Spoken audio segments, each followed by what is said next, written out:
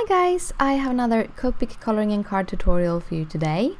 I am coloring this very cute Batty for you because it is a Friday the 13th today, and I thought as it is the day before Valentine's, I needed to make a Valentine's card. But Friday the 13th is supposed to be like bad luck and horror and stuff, so I thought, hey, the cutest little Halloween image would be perfect for that. So a little bit of a different Valentine's card today. You will also see here that I am going to go in with some other skin colors here after I have kind of finished coloring with some more darker colors. I found out that my E11, after I cleaned it thoroughly again, is a little bit lighter than it usually was, so I felt that I needed to go in with a very dark color to kind of get those shadows going, so I'm using the E04 this time. But yeah, I am gonna leave you here with some music and I will be back when I start making the card.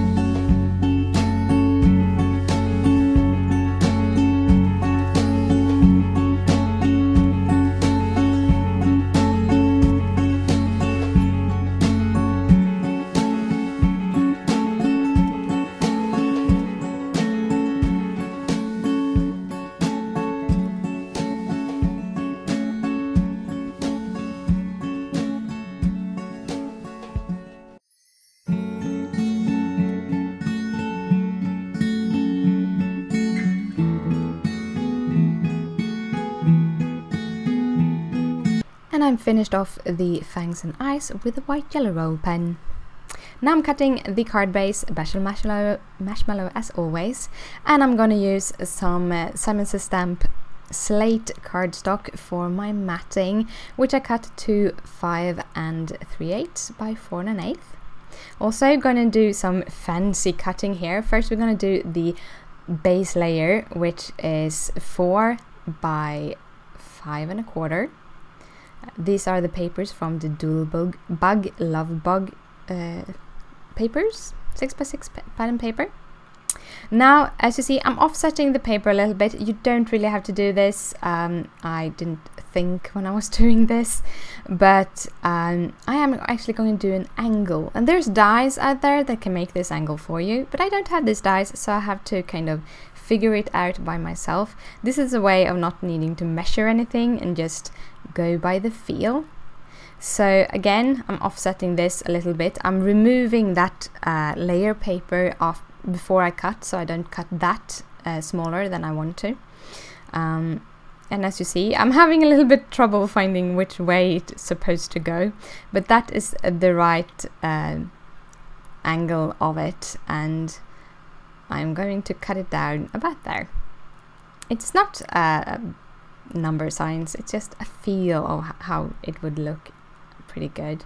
I'm also gonna cut off that end by just putting that down for a right angle on that little side of that, and that is actually the papers done. Now I'm gonna fix a mat for this, and this is the reason why I didn't do an inside for this card. I actually had to redo this because the first time I did it, I did cut it very wrong. So this is how you're supposed to do it. You should line it up at a right angle. If I done this properly, I probably wouldn't have wasted a lot of paper, but this is the second try, so this is the proper way. And then you just give it that 1/16 of an inch border that I already have on my other mats.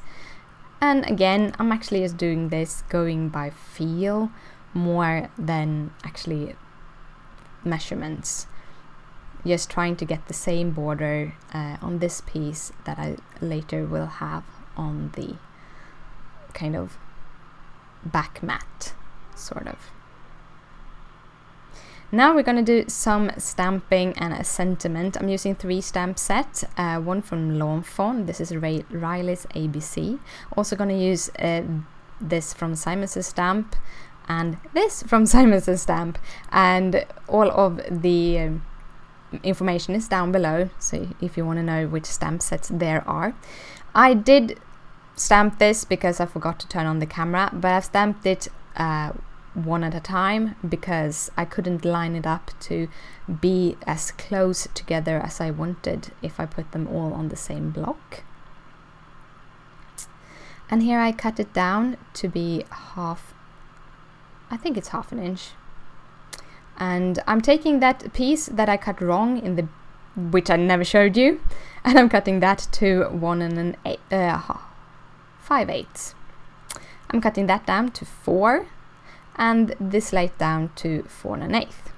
So now we have all our pieces ready to finish. So I'm going to layer all the different parts. I'm just using some tape runner to do this. It's going to be a pretty clean and simple card. And I am going to stack these on top of each other to see how I want the sentiment to fall. In this case, I could have cut off that sentiment just to make it a little less bulky, but I just choose to glue it down as it is. We are having a card base made of the marshmallow that I cut in the beginning. It's scored at 4 1/4, and it makes a standard A2 card base. I'm then going to layer that top layer on top of that card before I'm putting on the Batty character, because it's easier to add the glue on the back side. The Batty character I am adding with some 3M Scotch foam tape. and give a little bit of a raised edge and add that natural shadow around the full character. And that is the card for today. I want to thank you so much for watching. If you like it, please thumbs it up, it means a lot to me. If you have any questions, just comment down below. And below you also find all the details of the card, including a link that links you back to my blog. Here I have annotated 2 videos that on either side is a Valentine's card and on the other side uses a Halloween image as a Christmas card.